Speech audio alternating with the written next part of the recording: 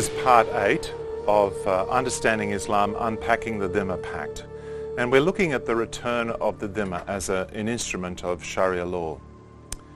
In 1850, the Ottomans declared the equality of all their peoples under law. So in effect, they abolished the Dhimma. They were under pressure from the great powers, the Europeans, who were assisting them against the Russians. And there were other countries, other Muslim countries, that were invaded or colonized by Christian powers, such as Egypt, who therefore stopped the Dhimma, stopped the jizya payments and so on.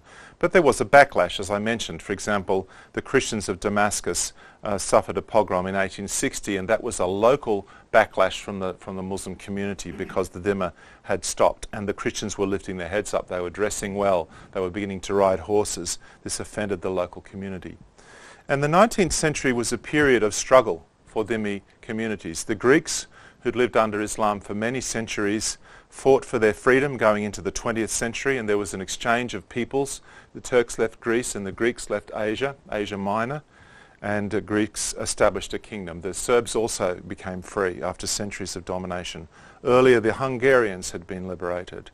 Armenians, to some extent, were successful because there is an Armenian state today, but they were also unsuccessful because the Armenian genocide killed over 1 million Armenians, and the justification from that made by the Turks was that the Armenians wanted independence. They were breaching their pact of surrender, so their blood was halal, and more than 1 million were killed in the great genocide. And the Assyrians also suffered a similar genocide in the 1920s, and they've gone through the second genocide in the 21st century under American occupation. The Maronites were unable to really establish an independent Christian country. The Christian population of Lebanon was more than 50% 50 years ago, but now it's declining and less than that, and they are gradually being squeezed out. The Copts never attempted a national liberation campaign. It would have been unthinkable, but they've also suffered greatly in the Islamization of Egypt, the re-Islamization. What's been happening in the last 100 years is that the Muslim community, sensing their own failure and they weren't being successful, decided the reason for that was they weren't being Islamic enough. And if only they practiced Islam enough and put on their hijabs and prayed properly, then they would be successful in the world again and dominate, be masters of the world again. And so you have this process of Islamic revival, Islamic reformation, going back to original principles, and you'll see a political change happening in many countries. Pakistan was a secular state in 1947. Its founding constitution was secular, and then it was declared a Muslim state, and then in the 70s the sharia courts were introduced. In 84, blasphemy was made a capital offence, and there's been a progressive re-Islamization of Pakistan, which has made the climate for non-Muslims increasingly one of alienation, discrimination, persecution.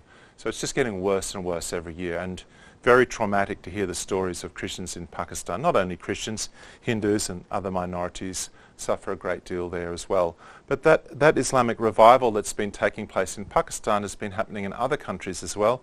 Egypt has become much, much harder for Christians than it was 50 or 60 years ago.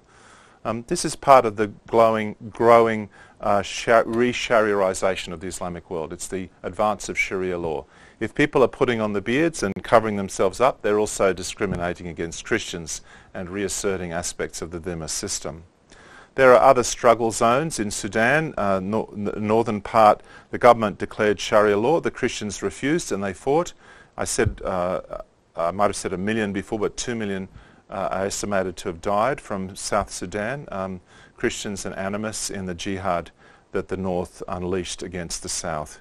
In Indonesia, the Laskar Jihad declared war on Christians about 14 years ago, and Christians refused to accept the Sharia implementation. They held their ground, and perhaps if they've asked for a Dhimma, they might not have been killed, but 500,000 Christians were rendered homeless in Indonesia just over a decade ago, and some thousands were forcibly converted, circumcised, and the rest. Nigeria, the conflict in the northern states, is about the implementation of Sharia law. Boko Haram's goal is to implement Sharia.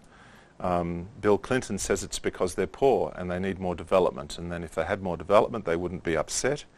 In fact, it's not to do with that at all. It's a religious war. It's a jihad, really. And these sorts of struggles are going on in many places around the world. There have been recent reports of imposition of jizya from Yemen, Iraq, Syria, Egypt, Algeria, Afghanistan, the Philippines and Pakistan. So these are localized jizya payments. They're not run by the governments. They're run by local communities, local militias. And here's a report from just this past week in the Washington Times, September the 10th, 2013. The Muslim Brotherhood and its supporters have begun forcing the roughly 15,000 Christian Copts of Dalga village in Egypt to pay a jizya tax as indicated in Quran 9:29, author and translator Raymond Ibrahim reported on Sunday. According to Father Yunus Shakwi, who spoke yesterday to Dostor reporters in Dalga, all Copts in the village, without exception, are being forced to pay the tax. Some are being expected to pay 200 Egyptian pounds per day, others 500 pounds per day. Mr. Shakwi said, according to the translator, in some cases, families not able to pay have been attacked. As many as 40 Christian families have now fled Dalga, Mr. Ibrahim reported.